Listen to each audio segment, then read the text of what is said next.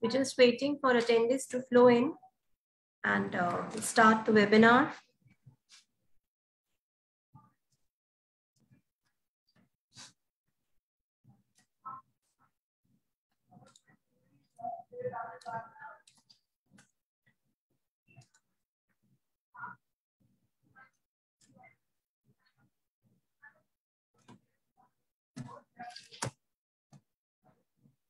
So a very warm welcome to all the participants in our session today. Welcome to our eminent speakers and thank you for taking out time for this panel discussion today. So in our session, we have invited the guest members from one of the renowned Plastic Industry Association and plastic manufacturing industry. They can give us an insight on the employment opportunities and career pathway in the plastic manufacturing industries and the career opportunities for the youth to get skilled and employed under the apprenticeship promotion scheme in the manufacturing units. And the eminent speakers from the NSDC is also being invited to provide us an insight on the NAP scheme. So welcome all the guest speakers in the session.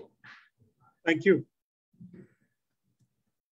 Okay. So to begin the session, let me first give you a little introduction about our Sector Skill Council.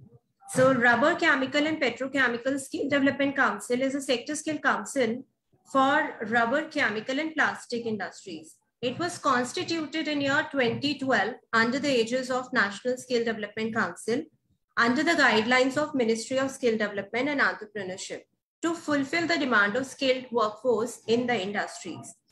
RCPSDC represents a milestone in long journey of supporting skilling program in the country. Almost 2.5 lakh students have been enrolled for training by more than 100 affiliated training partners of RCPSDC. After serving the rubber sector for 9 years, RCPSDC has given an additional responsibility by merging the CPC sector with us. So we are gearing up in right earnest to serve the nation through skill training in the CPC vertical as well. RCPSDC has set about creating a robust infrastructure for the plastic domain as well as in the structured and calibrated manner. IPMA, that is All India Plastic Manufacturing Association, has provided full support to the Sector Skill Council for the creation of national occupational standards in the plastic sector. So they have also initiated the skill-based trainings to be conducted in collaboration with Haryana Skill Development Mission recently. IPMA is always being supportive to RCPSDC and we are blissful to have such a supportive association with us. There are new expectations and new aspirations on the horizon from RCPSDC as its jurisdiction is being extended to include the chemical and plastic sector as well. So we urge the plastic industries to come forward to the schemes and programs like Skill India, Pradhan Mantri Kaushal Vikas Yojana, recognition of prior learning, National Apprenticeship Promotion Schemes, and many others, under which trainings can be conducted in different states to meet the need of the plastic sector. So industries may connect with us by writing us at info@rcpsdc.in. So I'm just writing this email ID in the chat box as well. So for any skill-based training and certification requirements, industry can connect with us at this email ID and our toll-free number. So let me welcome to all the guest members for the panel discussion on the topic, industry benefits under the National Apprenticeship Promotion Scheme. Here we have with us Mr. Hiten Bheda. He's a chairman, IPMA Environment Committee. Mr. Babu Bhaskaran, he's VP HR in EPL Limited. And Mr. Yan Eben, he's a consultant apprenticeship from NSDC. Thank you all, sir, for joining the session today. Thank you. I'm just writing the email. Thank you.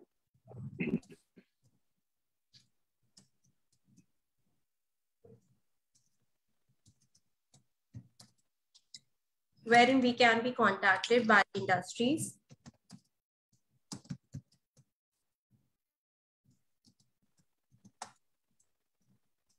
And the toll-free number also. So from here, let me invite our panel speaker, Mr. Hiten Bheda. He's a chemical engineer by training, has been associated with plastics since the beginning of his career. He pursued a BS degree in chemical engineering from the University of Tennessee Department of Chemical and Polymer Engineering, Knoxville, USA.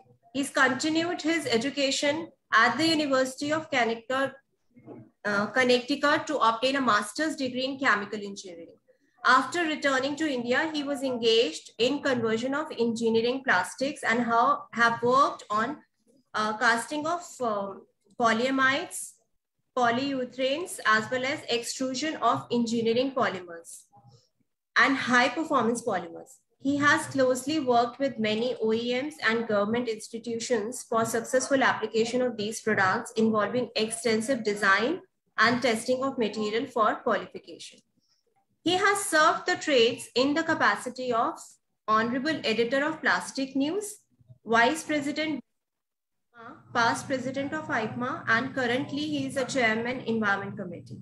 He has represented government advocacy on fiscal and other policy matters as well. He is active member of SPE and IP, member of Tau Beta Pi, an honorary engineering fraternity based in the USA. He spends his free time to support social cause through Family Trust, providing medical help and vocational training in the suburbs of Mumbai. And he is also associated with Education Trust, BNKCT, as a managing trustee. My heartiest welcome to Mr. Hiten for joining the session today. Thank you very much, Deepmala, for a nice introduction. You're welcome, sir. So my first question that goes to sir, with your rich experience along with the manufacturing industries and association, kindly suggest the industry perspective on the pattern of hiring the fresh candidates nowadays and the expectation of industries in terms of the qualification and the skill requirements.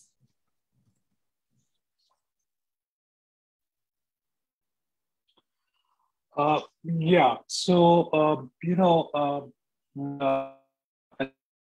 the plastic industry for over 2 decades now, I can see very clearly a change in trend. And particularly in last 2 years, because of the pandemic, a lot of things have gone completely upside down. The industry has been affected during the pandemic to operate without human resources.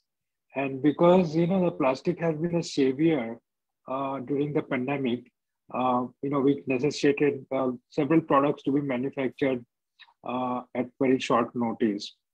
So there was a complete mismatch of, what was required and what was available. And as a result, what happened, there was a thrust in with, whatever labor was available, they were trained on job to perform specific tasks without really getting into details. But they were fully focused because there was no distractions available for them. So, that industry of a productivity out of this. Also, there was a lot of psychological pressure on the workforce. So, we found new trends in the productivity. It also goes without saying that a lot of enterprises were working under strained financial, environment. So that also, they had to fire few people who were not, up to the mark or not relevant. So all this, and not to mention the hike in cost structure, necessitating, necessary productivity, and to avoid leakages in terms of waste. So all this culminated in a requirement that is more, towards probably well-trained, well-skilled human resources. So currently the industry looks for, people who are having some formal qualification as well as hands-on training. So, and there is still a huge gap between the demand and the supply. So we see a very good opportunity to have this kind of a skilling programs in place. So also we must appreciate that there is a new normal for the industry with Make in India, Atmanirbhar India, and now we are pitted, against the global manufacturers. So with all these things, we think that the training is becoming more and more relevant as of now. Also, you must see that the technology change has been there in terms of the equipment, are they outdated by larger automation, or they are controlled by more CNC kind of devices, or IT devices. So all that requires a new kind of skills along with the older skills. So again, on-job training has become much more relevant. So this is our take on the or our perspective on the pattern of hiring and the expectation of the industry. Yes, Deepmala? Yes, sir. Hello? Can you hear me, sir? Yeah. So, yeah, I can hear you. So, this added with, the opportunity window that is getting, very clear. If you remember, very recently, our Honorable Finance Commerce Minister, Shri Piyush said that the plastic industry needs to grow from 5 lakh crores of today's size to 10 lakh crores in next 3 to 5 years. Now that kind of growth calls for large amount of human resources and with the relevant training. Also, because of this pandemic, India is now also getting an opportunity to export its products. Because the globe is looking for China plus one kind of sourcing destination, and that's where we have seen in last 6-7 months there is a sort of a surge in the exports from India on plastic products. So these all will kind of boost the need for skilled human resources. Right, sir. That's really great. And so what is your suggestion for the industrial training upon hiring the fresh candidates? What kind of training being provided to them? And once the fresher is being hired in the manufacturing industries, what sort of initial trainings? So traditionally, when a fresher is hired, either from directly school or college, he is put as an assistant to a senior person, and he is left alone to learn on his own. Sometimes the seniors do a good job of training younger people, but a lot of times what happens is, the trainee himself has to take a lot of initiative to learn everything. And that training is not supported by, the theoretical aspect. It's just the hands-on practical aspect. So we see there is a clear gap, sometimes, this kind of training makes the worker quite efficient in performing a specific task without really having a formal background to understand the process. So if there is any, variable that is changed, then he becomes lost. He is not able to perform that efficiently, or he has to again go through that rigmarole of upgrading himself to do a specific additional job. So we feel that some sort of formal training along with the practical training will go a long way in creating the right kind of workforce who can really perform.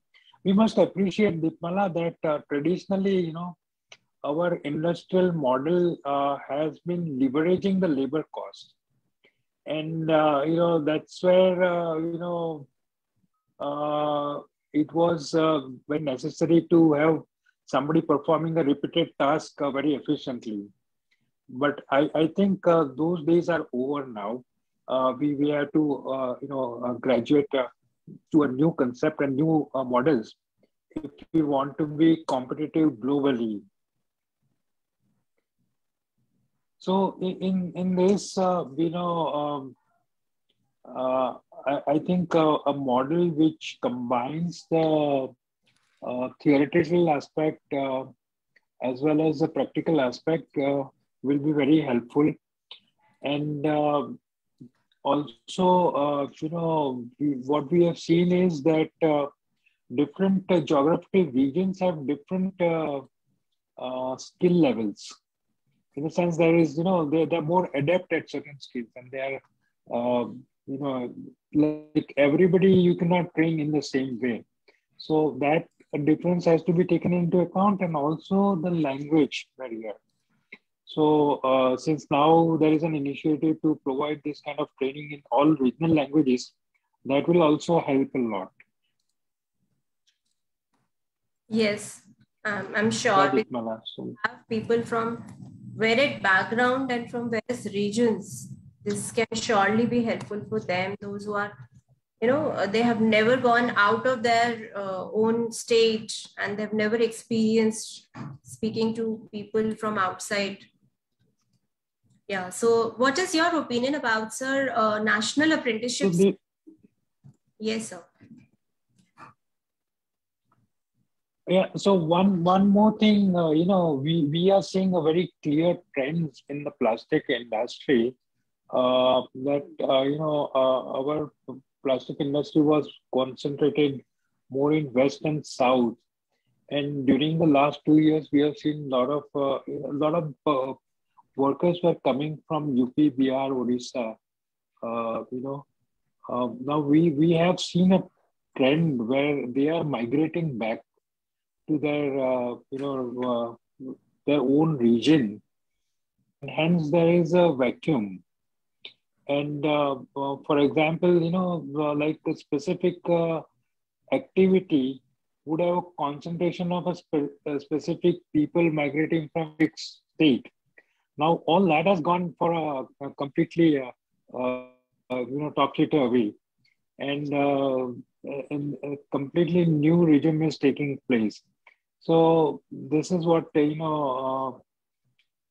also the growth rates are going to be much higher in South and in North. So there is going to be some sort of a migration from for the other regions to these regions. So where do we train also will make a difference, because they will have to train themselves and relocate where the jobs are available. So that mismatch also has to be addressed. As far as this National Apprentice Scheme is concerned, I think it's an excellent scheme. It's tailored for skilling for specific requirement.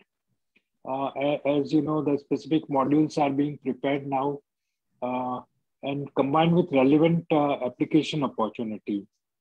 It has language flexibility. And for the industry, it has a great cost advantage because of subsidization and exemptions from certain mandatory deductions like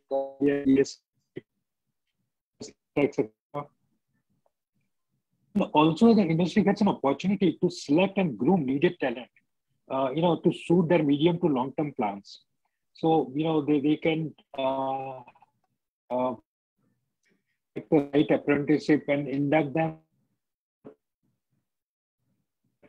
He also is there. And I think now this is, did it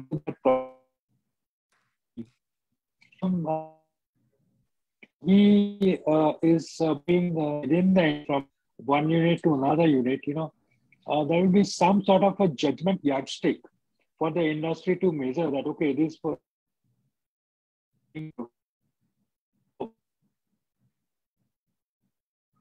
currently,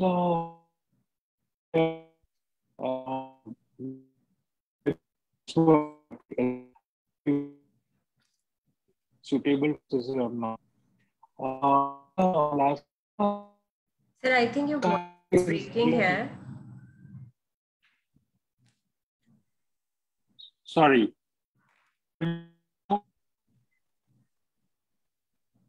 Hello? Yes, sir. So am I audible? In the last line, we couldn't hear. Hello?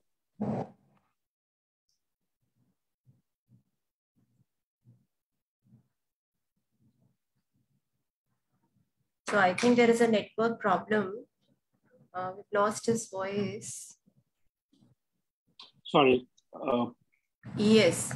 Yes. Yeah. So what I was saying is,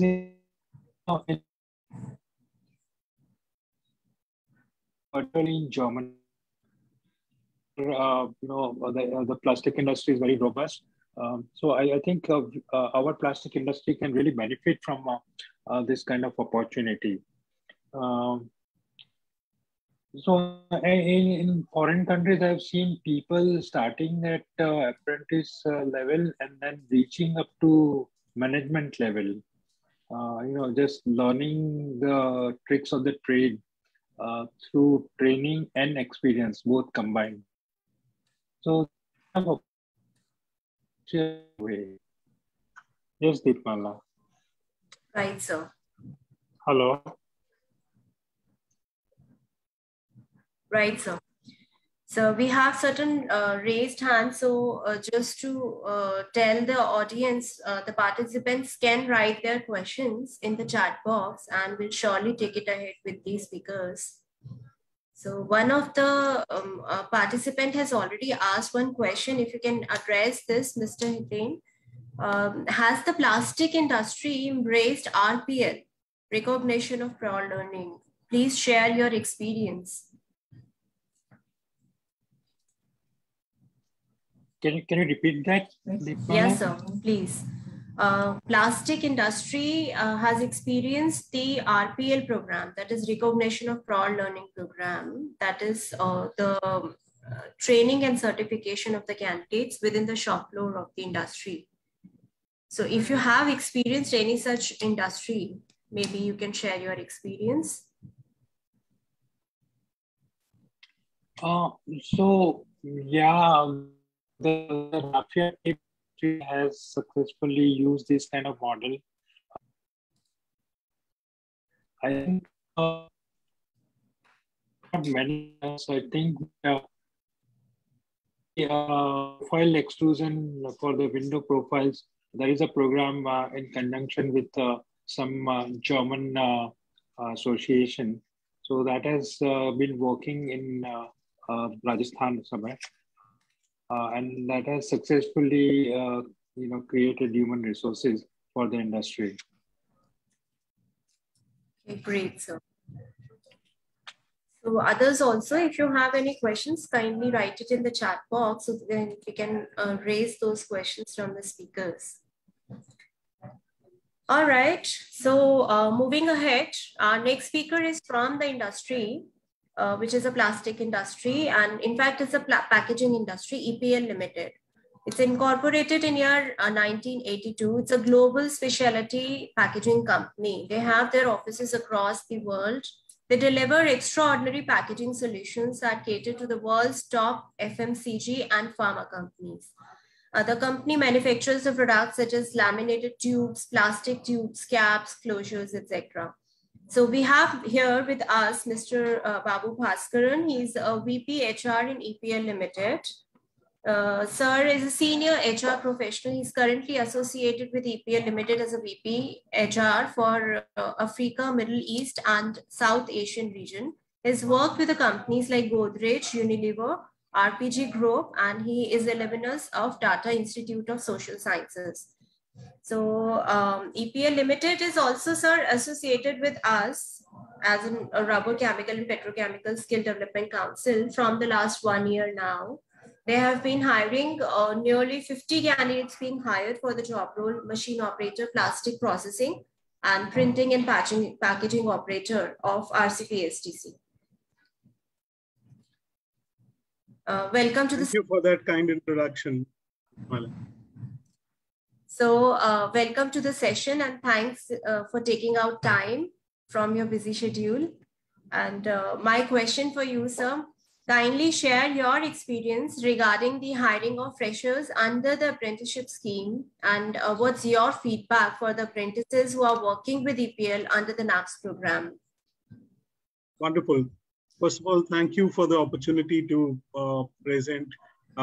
be present here and share our experience as EPL.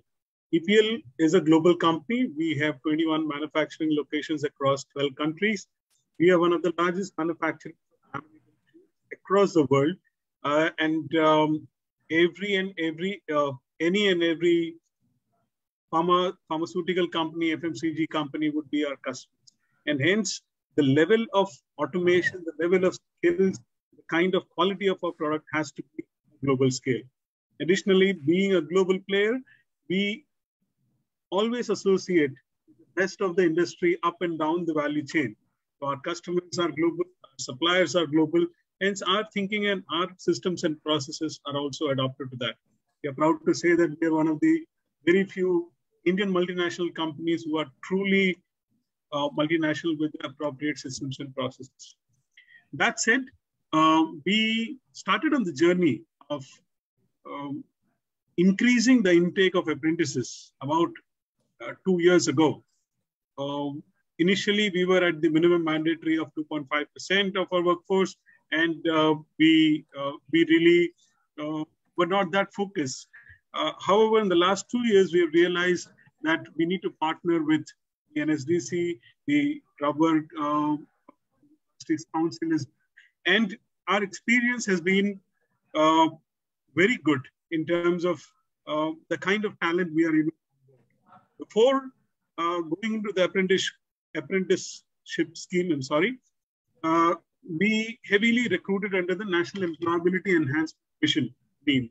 And there about 30% to 25 to 30% of the population we were able to intake. Okay. However, one of the concerns was always that these are not qualified people, they do not have the requisite experience, and essentially the kind of talent that we are today able to get through a apprenticeship scheme was not available.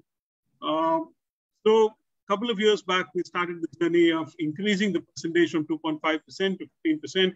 We are today about 11 to 11.5% of our workforce is apprentices. To be precise, we have about 240 to 250 apprentices live as of today. Now, our experience has been that we need to create an appropriate environment for these apprentices to come in and flourish. Okay? At the same time, 15% is a huge volume, right? So you need to create opportunities for them not only to learn, but also make them employable in a way where they're not only part of your good as a part of your system, but they're good employees and good contributing members of the society going forward as well. So we have a dedicated training manager. We have each of our 8 plants trainer for these apprentices, and we have created an ecosystem around which they not only do their jobs and get trained, but also become equally capable of running some of the most sophisticated machines in the laminated tubes business. So our experience has been extremely good. Today, we have been able to onboard about 10% of the apprentices, and our effort is to see how we can away from a transactional employment, which comes in the form of contract labor, to more transformational employment, which comes in the form of apprentices. So we are on a journey of converting most of our roles into permanent roles, and apprenticeship is one of the key ways that we are approaching solve that problem. That's really great. So that's really good to see the performance is also increasing, and finally they're getting an opportunity to work in the company as permanent. Really great. So our effort is to see how we can intake each and every one of them. As Mr. Hiten also mentioned, it's an opportunity for us to observe their performance, their orientation, their interest, and based on all of this, make a decision whether this is a right organization for them or they need to go and look elsewhere. So that's the submission, Deepmala. Great, sir. So that's giving positive vibes about the apprentices. And so what is the structure of the training program which is being conducted for the apprentices in the EPL upon hire? So the way that we intake is we have 2 batches joining us every month, and we at least look forward to a batch of 15 to 20 to start a batch. The initial 15 days is completely about what is an industry, what is it, what is a factory, right? How do you work, what is the structure, to introducing them to the basics of how the machinery works, what is the industry about, what is plastics about. And these 15 days are taken to completely orient them towards not only working, but working in EPL and in terms of what kind of inputs they're going to be given. Going forward, every month, there is a syllabus which is decided for them, which is divided into 12 parts. That means 12 months, 12 interventions would be there. And our assumption is that once we assess at the end of 12 months, we will have complete view of whether the person has internalized the concepts, displayed them on the job, and has interest in continuing it as a part of his career. And hence we are able to take a holistic view. So the idea is that the initial part, 15 days, we onboard them, we look at them, we give them a view of where they are coming. Throughout the next 1 year of apprenticeship, every month, structured interventions in terms of either they're going into high-speed lines or low-speed lines or the printing lines or the other lines that we may have, and assessment at the end of the year. That's how we estimate. I hope that answers it. Yes, sir. So you are having continuously assessments and continuous training throughout the training period instead of just working on the shop floor. Maybe that's a gradual learning for them. Of course, they also get a breather in between. They're working also and then getting trained also. Yeah, we have a structured training program where we have dedicated about 8 hours of training in 15 days to 20 days. And it really covers. So we have seen that whoever is going through this 12-month period becomes a productive employee and is able to run the machines. And we have some of the world-class machines and the latest machines. In fact, some of the manufacturers like PSG, they design machines for us. Okay, so they're able to run those machines. So I believe our training is quite effective. Yeah, I'm sure this kind of giving challenges to the university programs as well. Because the kind of learning they are having, working as well as experiential learning is something different, where they any which ways cannot get it in any kind of a university. So what is your opinion regarding the iteration rate of the candidates? Because usually in the manufacturing industries, we have noticed that people do move. That definitely is a challenge, Deepmala, and there are no easy ways of working around it. Okay, in a country where you have more than 50% unemployment in youth, you have a problem of attrition where your attrition is 50%. So it is quite a conundrum to solve. What has really worked for us is holistic job reviews, letting people know where they are entering, what they're going to do. In fact, we have created small videos of their work and how their work day is going to look like, how their training period is going to look like, and then the attrition rate comes down. We have initiated a process where we are not differentiating between our permanent employees and the apprentices to an extent that the uniform is same, the other facilities are same, so they feel a part of the organization right from the day they come in. So the day they come in, they are handed a uniform which is what our other employees wear, and that gives them a sense of belonging. These are a few measures that we have put in place to curb attrition. At the same time, I should really mention, In the past 2 years, we have recruited about 600 apprentices. And today I have 250. It's a huge issue.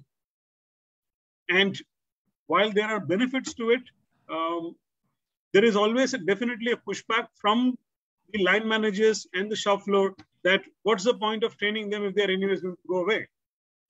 And so it's more an internal matter, but as you're saying, attrition is an issue and it needs to be solved at a couple of levels if you ask me. One has to be at the level of the company where the company has to create itself as an employer of choice and for people to stay back. And second, some intervention can be done contractually or by the Sector Skill Council or the NSDC, where there's some amount of lock-in period. I mean, everybody has a choice where they should work, but there is an investment that an organization makes while we are training the apprentice. And somewhere, people like us who are trying to promote the apprenticeship scheme face a lot of backlash and some sort of help from NSDC and Sector Skill Council. But however, 450 out of 600 still a good number. It's 250 out of 600. Okay. Okay. So it's more than 100% yes. attrition that I'm facing today. Yes. Yes, I trust you completely. The kind of investment it would be for the industries, because at the end of the day, what industry demand is just to have the strengthening of the manpower, and those manpower can work within the industry at least for some good 2 to 3 years, so that they can get the productivity out of it when they have hired and they have invested so much into the apprentices. Right. Thank you, sir, for your valuable guidance. And I'm sure that your years of experience in HR and acceptability towards the scheme and apprentices, it's giving a positive energy to the other industries also who has joined us in the session. Yes. This iteration rate, of course, gradually will also be lower down, because, these trainees also see each other. They also see people growing, people getting permanent, as and when they're getting their tenure apprenticeship completed, they're going to gain knowledge, and certification, of course, would be given to them. Was that if they are getting a chance upon performance, of course, but if they are getting a chance to get permanent basis their performance, then it would be a role model for others also. And in fact, I'll tell you the statistics with me is that whoever is completing apprenticeship, I'm giving employment. Right. Fortunately, not many are sticking through to complete the apprenticeship and they are moving away with that. That shows a good sign, yes. Yeah. Because I'm sure word of mouth really matters. And once that goes into a habit that if I complete, I get a chance, I'll be grabbed, I'll get permanent, then that becomes a habit for them to get completed and get synced to it. All right. Thank you, sir. And let me invite the next speaker from NSDC, Mr. Yan Eben. He's a consultant apprenticeship. He's joined NSDC in 2019 as a consultant on industry engagement. He previously worked for German International Corporation and German Chamber of Commerce in Western Balkan countries to set up apprenticeship scheme with employers, and also advises chambers on the organizational development. And his main area of interest are the promotion of apprenticeship, the law of skilling and vocational education, and the internationalization of VET. So my warm welcome, Mr. Yen, for the session today. And thanks for having me, Deepmala, and greetings to all the 40 plus participants that we have in this presentation. Excellent. Special thanks because you have just now recovered from the pandemic, this coronavirus, which is going on. I feel good now. My voice is still a little hoarse. You may hear that because I had such a bad cold and sore throat. But life goes on. And this Omicron variant is not as bad as some of the other variants of COVID that we have seen. But great being with you, and also appreciated listening to the previous speakers. with their insights from their practices. And I'll tell you why. Germany is sometimes considered something like the motherland of apprenticeship. And there are every year about 2/3 of all school leavers going to apprenticeship, and the rest goes into academic path. So we see that that the apprenticeship is widely accepted, and it is the normal, rather than going into college, as would be the case in India. And we hardly hear industry saying or complaining about the skills gap, because what this does is provides the opportunity that the industries, that the companies take the responsibility for the skilling of their staff at their own hand, and train according to their needs. And one feature I want to emphasize is about apprenticeship in Germany. It is called the dual training, because the periods of school and on-the-job training interchange. So there are blocks of this and blocks of that. It is other than in India, where you have the basic training in a school setting or in the ITI first, and then go on the job training. And you're going to have a much better interaction and integration of the theory and of the practice. And this was the concern I heard from Haitien, who spoke first. And it's good to see. That there is also now in India a push for a better integration of classroom learning and on-the-job training. And I think it would be very helpful for the apprentices to understand in the course of their apprenticeship, not only the execution of running the machines and everything, but understanding, having a deeper understanding of the work processes that they would be ultimately responsible for. So that's very good. I'm happy to hear that. I've prepared some slides, and if you would, Deepmala, put on the first slide.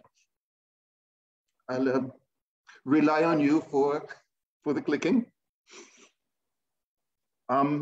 The topic the Sector Skill Council gave me was industry benefits under National Apprenticeship Scheme. Actually, I thought there was another one: apprenticeship, an effective pathway to employers. That may have changed between now and the last presentation. But the other topic was apprenticeship, an effective employment pathway for employers. And I put a question mark to this and then make it a rhetoric question, and which I want to answer in the affirmative, of course. Yes, apprenticeship is an effective employment pathway for employers, but also under certain conditions, of course. Here we went to partner with Dahlberg International Consultants, NSDC and Dahlberg, almost 2 years ago, because we wanted to get a better understanding how apprenticeship is appreciated and received by industries. And what we found was quite encouraging, yet there is room to grow and to increase the acceptance and take-up of apprenticeship. 2/3 of the companies that were surveyed saw a net positive value in apprenticeship, which means, in other words, the benefit of apprenticeship is greater than the cost of it. And 57% of the surveyed enterprises said this is not only true in the short term or in the midterm, but even in the long term. And at any rate, and across the sectors, the ratios between benefit and cost were such that the benefits exceeded the costs by margins of 1 to 3 to 1.9. And here's something that also I heard from the previous speakers, that is that apprentices reach productivity quite soon throughout their apprenticeship. So 60 to 80% of apprenticeship reach that productivity halfway through their apprenticeship training. This is confirmed by international experience. So if the apprenticeship lasts anything between 6 and 36 months, which is what it is under the Apprentices Act in India, then you can already calculate and foresee how long it would take for an average batch, of course, some faster, some slower, to reach the level of productivity. And that, I think, is very good. And then finally, there is the absorption rate. across sectors, 20 to 50% get hired into full-time employment. This may at first seem like a low number, but it isn't really, because the practice is that more people, young people, are taking in for apprenticeship than would be needed in the short to midterm by that particular industry. But then a social benefit is created when more young people are trained, and at the same time, it affords the opportunity for the apprenticing company to pick from the best. And the others surely will have no difficulty with the training that they have received and the qualification that they have gained to find employment in the labor market. And now we may go on to the next slide, where I want to put apprenticeship into the context of recruitment strategies. See, the question was, is it an effective pathway? And HR professionals would agree with me. There are two major recruitment approaches or strategies. One is from the labor market, the external, hire externally, and the other one is internal recruitment, where employees are transferred or promoted into their present positions, but apprenticeship is also part of it. So we'll put it among the internal strategies. Of course, it's also a little bit of hybrid because the apprentices originally come from the outside of the company. But throughout the apprenticeship training, a pool of suitable candidates for permanent employment is created, out of which then the organization, the employer may pick as many as they need in the midterm. And I'm emphasizing midterm here because apprenticeships can be as long as 3 years.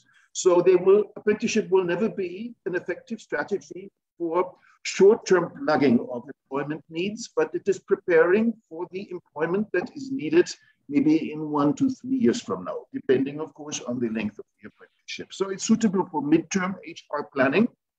And in India, because of the Apprentices Act, which caps the number of apprentices that may come into an organization at 50% of total employee strength, there's also a limit to it in terms of quantity.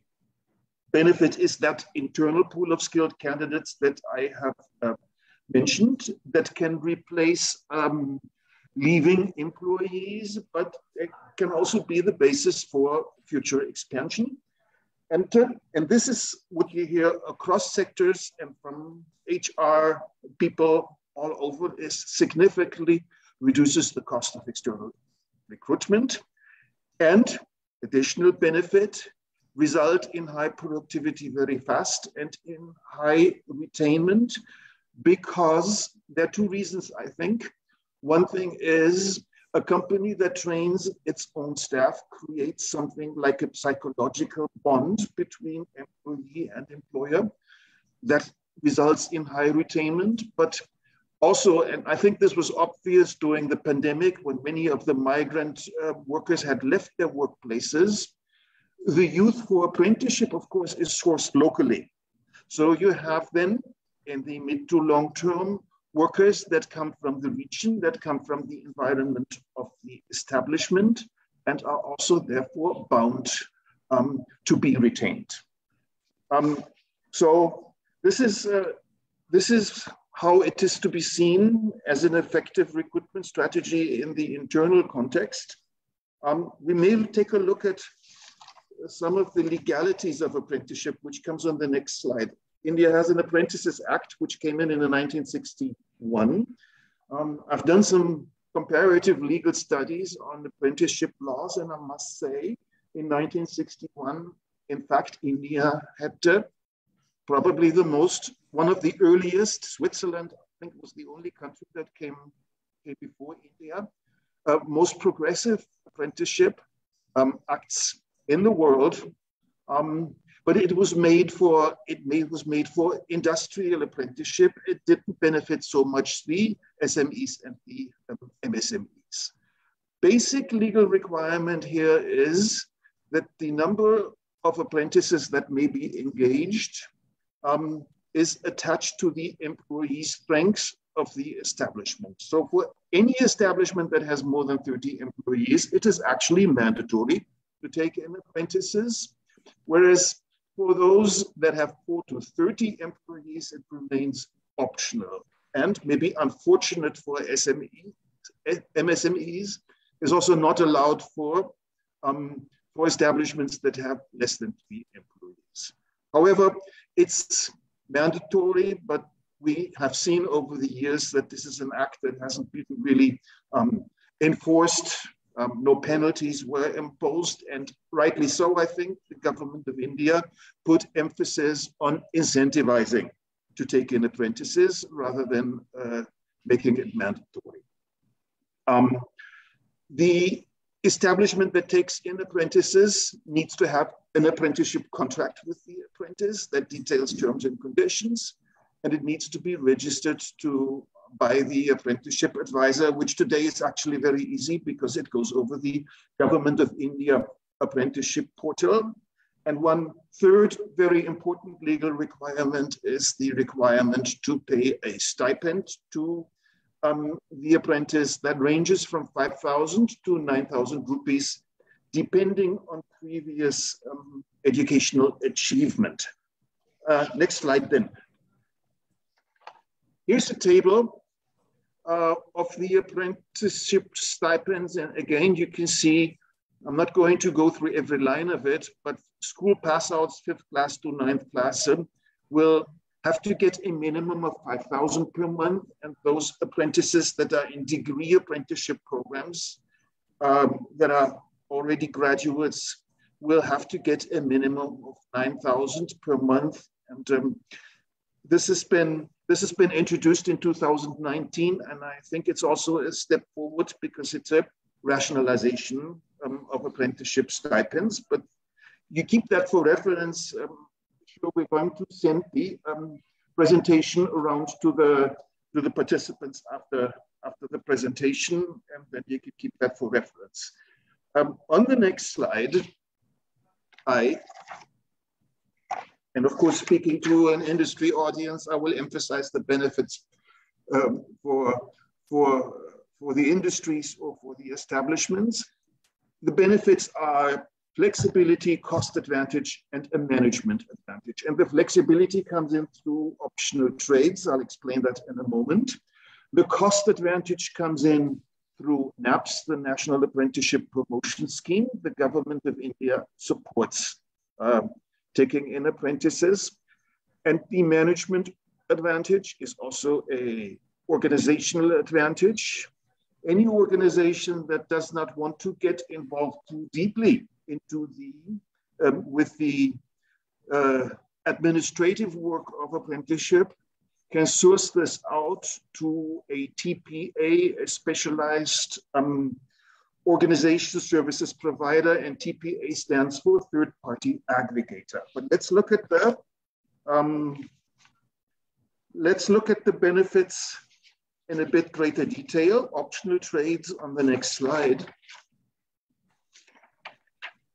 I must say, being affiliated with NSDC, optional trades is that part of apprenticeship that I represent here, together with the sector skill councils, because the designated trades fall under the authority of the Director General of Training under MSDE. And designated trades are notified by the government. They have been predominantly in technical and traditional occupations. The courses are designed, the designated courses are designed by specialized institutions, SISTARI, and they are approved by the National Council for Vocational Education and Training, NCVET. For these, NAPS is available. The optional trades, which I represent to you, are those trades which are created by an industry or by a group of industry or by an employer or by an establishment, whichever you want to call it, simply because they find it relevant and they need something specific for their needs. These have been in the service sector mostly, but we now find that optional trades are adopted in technical sectors, by technical industries, by traditional and manufacturers, and that is greatly encouraging. I said they're implemented by us at NSDC, and yes, SNAPS is available for them also, but only under one condition, namely that this course is aligned with the National Skills Qualification Framework. There's a simple reason for it. If it is an industry-specific course, who would know the value of it? Who would know the value of the training and the qualification on the labor market later on? So therefore, in order to express the level of qualification that have been achieved, we require this alignment with the National Skills Qualification Framework. So this is optional trades. It's grown significantly since 2018. We'll look at the numbers later on. We're going to have something like 3+ lakh apprentices by the end of this financial year, and this is twice as many as the designated trades already. On the next slide, we're going to look at NAPS, the National Apprenticeship Promotion Scheme, and I'll make it short. It does two things. It reimburses up to 25% of the stipend cost every month, and it is capped at 1,500 rupees a month. Basically, it means that the establishment gets 1,500 rupees per month per apprenticeship stipend paid. And there's also a facility for the reimbursement of the cost of basic training. And again, this is also capped at 7,500 rupees. May not seem to be a whole lot, but when larger numbers of apprentices are taken in, it sums up. And I must also say that there is an opportunity to combine this with CSR, because any expenditure a company has for apprenticeship, which goes above the legally required minimum, which is 2.5% of the workforce, can be counted as a CSR expenditure. The implementation of NAPS is something that goes over our apprenticeship portal, and the status of claims, of payments made, and all these things are very transparent and can be followed online. Next slide is on the third-party aggregator, the organization that brings in that management advantage or benefit I spoke about earlier. Specialized companies that do anything to support apprenticeship in the life cycle of an apprenticeship, from the beginning onwards, to mobilize and counsel candidates, to provide batches of suitable candidates to the establishment, to arrange for the basic training, to assist the establishment in designing courses under optional trades. They can arrange cooperative training between several companies.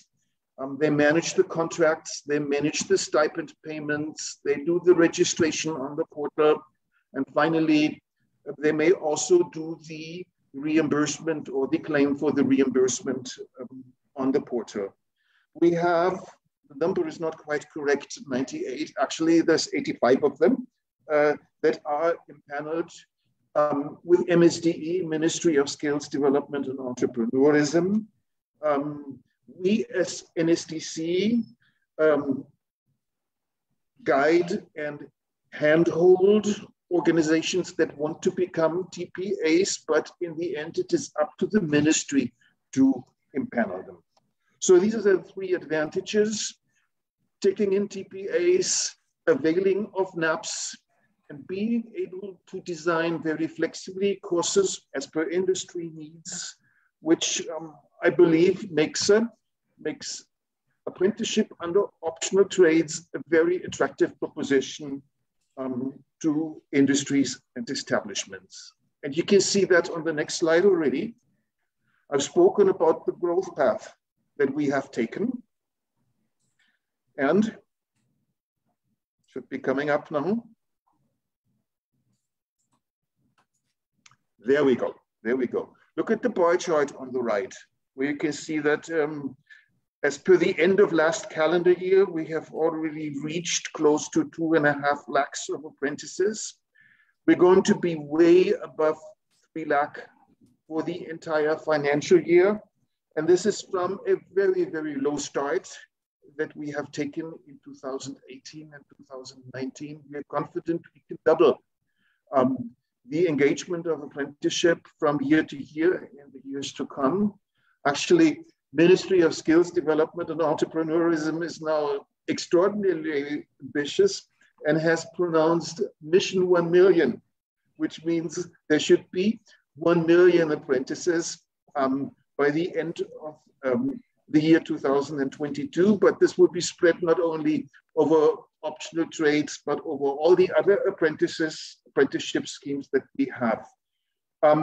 Let's just take a quick look at the 5 top sectors. They are retail, automotive, electronics, IT, and BFSI. Rubber, plastic, chemicals is following further down the line and takes the 11th spot. And the top 5 states are Maharashtra, Gujarat, Tamil Nadu, Karnataka, and Haryana. Haryana coming in and up very quickly from the 9th position in the year before to the 5th position.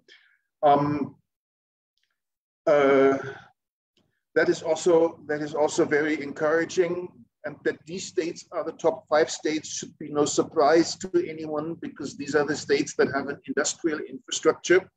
And obviously, apprenticeship works well where there is industry. Where there is no industry, you're not going to have a whole lot of apprentices, because the apprenticeship scheme in India is one that had been designed and invented for industrial apprenticeships. So this is all very encouraging. The future looks bright. We look to the support of sectors and the companies in the sector to drive it forward. In the rubber sector, which we can see under, or I should say, rubber, plastic, and chemicals. It's so easy to say just rubber only, but of course there are 3 subsectors. We can have it broken down state-wise. Unfortunately, I wasn't able to break it down as per subsectors, and that lies on the next slide. Here we can see it. That we have the top 6 states here, and you can already see where the growth has been extraordinary from 2021 to 21-22, and you can see the Haryana here, which I had mentioned before. Karnataka seems to be a little bit stable. Madhya Pradesh is actually going down. If anyone has any insights why this would be the case, maybe because the factory has closed down, something would be interesting to know about it. But the total active establishments in the sector are 587. And definitely, Sector Skill Council and NSDC would like to see this number to grow. We can move on. Here are the 4 job roles that we have in the subsector, in the plastic sector. Subsector, they are injection molding operator, printing and packaging operator, machine operator assistant, and the machine operator for plastic processing. Is not a whole lot as compared to some of the other sectors and industries that we see there. But that's not bad. That's not bad. One thing that, let's say, from a macro perspective, we do not want to see is a proliferation of job roles that are very narrow and very specific and actually limit then the opportunities for the apprentices once they have finished their apprenticeship. But on the other hand, there's definitely room to grow here. And the way to go forward is to work together with the Sector Skill Council to create a trade, a job role, an occupational standard as per the specific needs of a company. There are 3 basic scenarios under which this can work, and that's the next slide. This can be done cooperatively with the Sector Skill Council. That's the first blob, the upper left blob on the left side. But also establishments can do that by their own. But then they will have to have it reviewed and approved by the Sector Skill Council.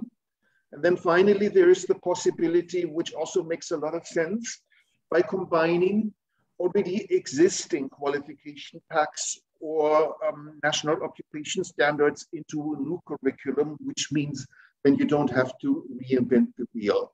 In any case, NSDC qualification and standards team will have to do the final approval for it. And if the course is under NAPS, then it also, as said this before, it has to be pegged to the National Skills Qualification Framework. On the right, there is the option, of course, to have non-NAPS courses, but these are very few. More than 90% of all courses that we have across all sectors are actually NAPS courses, which means also that NAPS, the financial incentive program that the government has brought in, is a major driver of the growth of apprenticeship in the country. This brings me now, I hope I haven't gone over time too much, pretty much to the end of the presentation. One more slide I want to show to you, and that is NAPS, NATS, and NEAM. National Apprenticeship Promotion Scheme isn't the only one that there is in India. There is another one which is called NATS, the National Apprenticeship Training Scheme, and one that is called NEAM, National Employment Enhancement Mission. They are totally separate, all three from another, but companies, of course, can pick and choose and find out what is the most suitable for them, whereas NAPS is universally applicable to any kind of apprentice. NATS, National Apprenticeship Training Scheme, comes from the Ministry of Education, and it is for those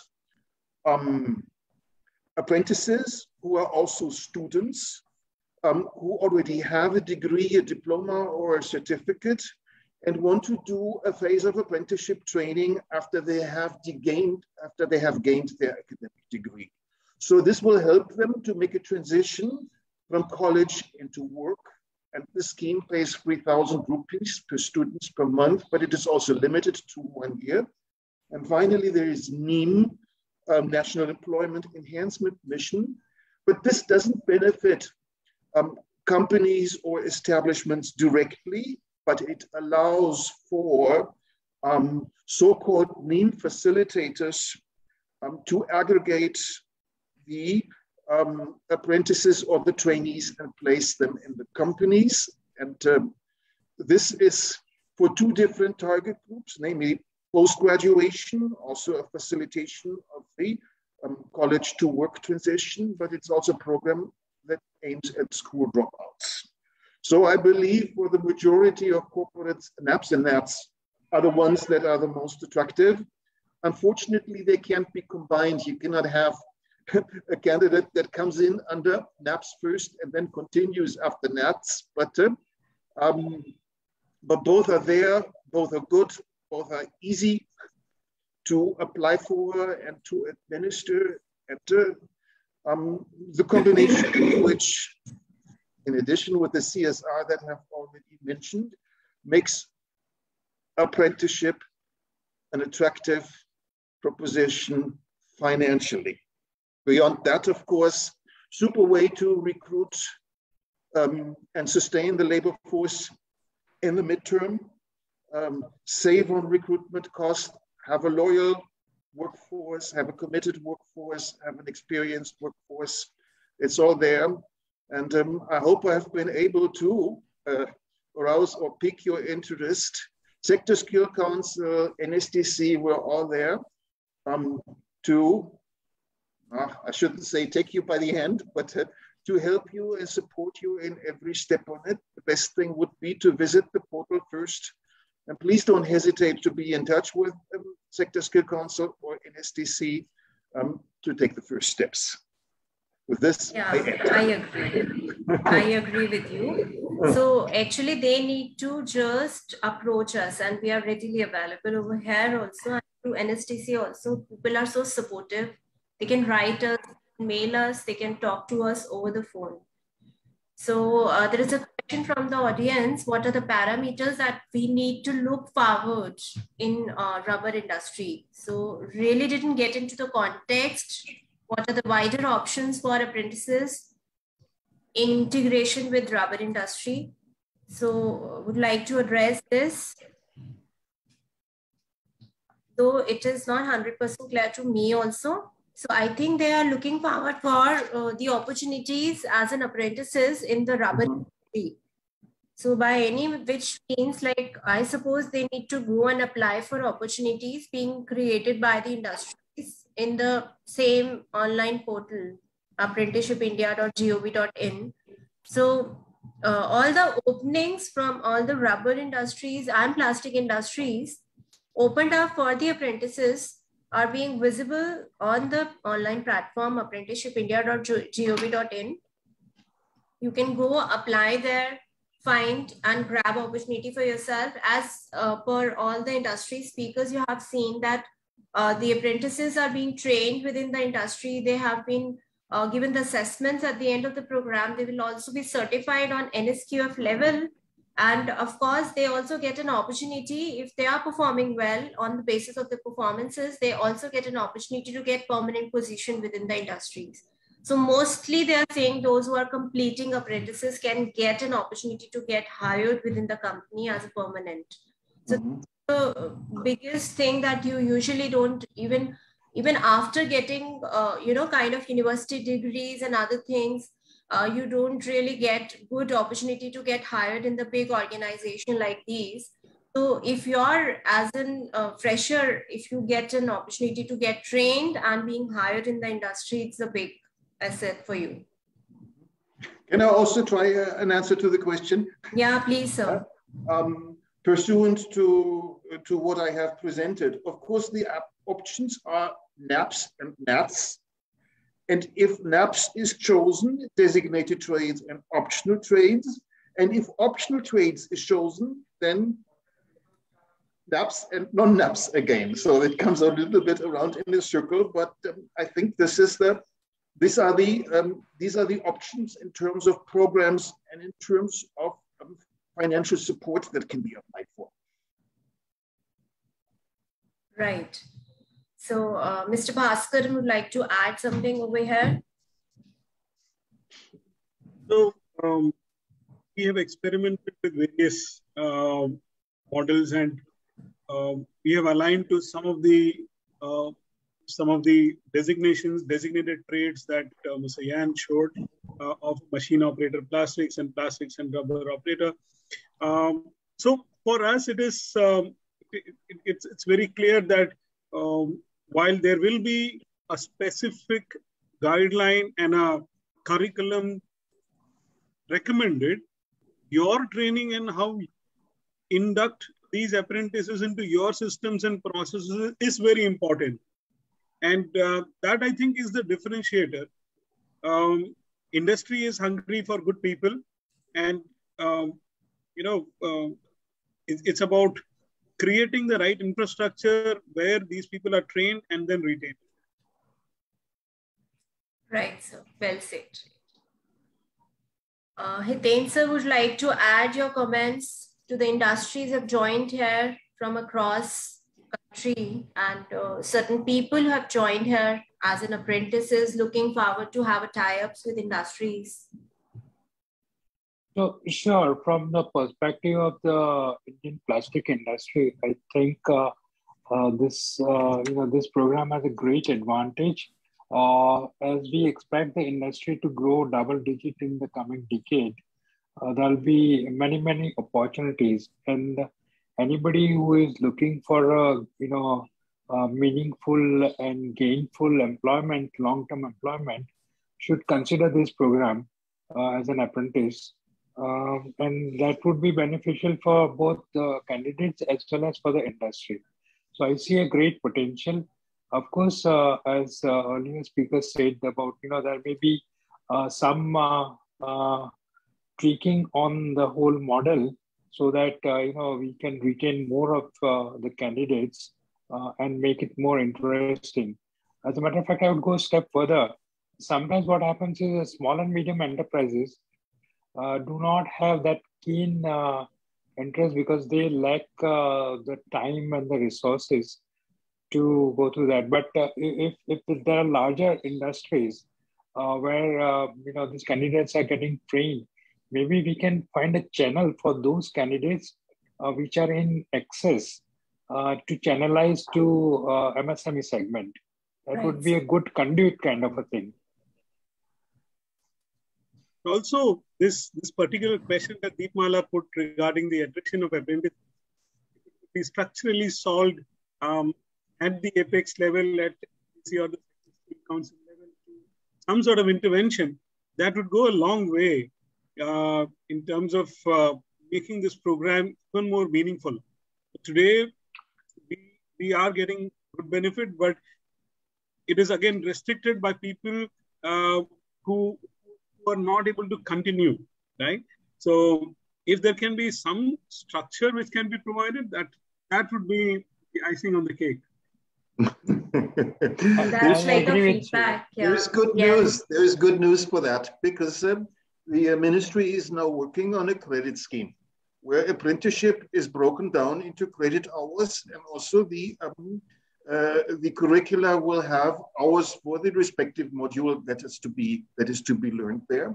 So these credits will then count for admission into higher education. We are also pushing very strongly for the so-called degree apprenticeship, and many universities and colleges are picking up on it. This is very good for junior talent that is going into management careers, that they learn the trade as well as go to the university. Oftentimes you have a technical apprenticeship with a management course in the college, or even vice versa. That's a terrific foundation for a career. And so these things are happening. We're going to see over the years under the NEP, the new education policy, a lot of integration between vocational education and higher education under such schemes. And then the negative social prestige that apprenticeship still has, I think can be tackled, because it's no dead end. It will leave all the options open for pursuing careers and lifelong learnings after the conclusion of apprenticeship. If I may just add, and I proudly add that I have a degree under NCVT. I was an apprentice one point of time with Siemens. I have completed 3 years of apprenticeship training. And then I have come back to my studies, gone back to work. So I think the stigma attached to apprenticeship is unnecessary. And somewhere with a lot of structured intervention, this can really flourish. And I have seen the benefits of it personally, and I have friends who have been apprentices with me. Some of them are still continuing in the trades they chose. Some of them have flourished. Some of them are in IT and in programming. Some of them are leading businesses. So it really, it should be considered for credits in higher education. And what you just mentioned, Jan, is really encouraging for me as an individual. It really is inspiring me right now. Yeah. Good to see your shining example. Undoubtedly. Yeah. So Deepmala, some of these requests, we can put a formal recommendation to the government as an association. Right, sir. Sure, sir. Sure. I believe it would be appreciated. That would be a win-win situation. Yeah. Right, sir. Most welcome. That's how we are associated here as a panel discussion, because with this kind of panel discussion, we actually get to have knowledge, as well as we can take it to a next level, as Mr. Yen has just now said. To take it to the credit level, it will be really beneficial for the youth, of course, for industries also. And with the perspective of that, iteration rate, of course, it's going to be reflected as it is because when it becomes a credit-based, then obviously the people who are into more serious towards their career would be pursuing the same. So we can expect them to be stable within the organization for long run. So that's great. So this was indeed a great session. All participants got fair idea about the NAPS program and industry benefit, and also the knowledge from the industry experts who have given their expert knowledge to all of us. On behalf of team RCPSDC, I thank you all who have joined us for the session today. I have given the links for our social media platform in the chat box, requesting you all to kindly like and share. Those who have missed out the session can also go and check the session on the Facebook Live. And we are looking forward to have more sessions and discussions along with the industries. Thank you. I raised my hand in the end. I've seen the questions have come in. We'll address them, Julie, afterwards. Surely, surely. I'm going to make a note of all these questions so that we can address them over the email. Yes. So we can address these questions. I'm just making a note of it. Thank you, Mr. Yan. Thank you. Thank you, Mr. Bhaskar. It's a pleasure. Much appreciated. Mr. All the best to everyone. Thank you very much. Thank you so for much. opportunity. Thank you, sir, for joining the session. Have a nice afternoon and evening. Thank you, sir. We'll collaborate again, maybe in the couple of days. We'll plan another session to have one round of discussions by inviting other industry members also. So I'm just making a note of all the questions being raised. We are going to address these questions over the email. Also, I'm going to share the presentation from NSDC showcasing the NAPS program scheme along with as an attachment. Thank you so much for joining the session. Thank you, sir. Thank you. Goodbye.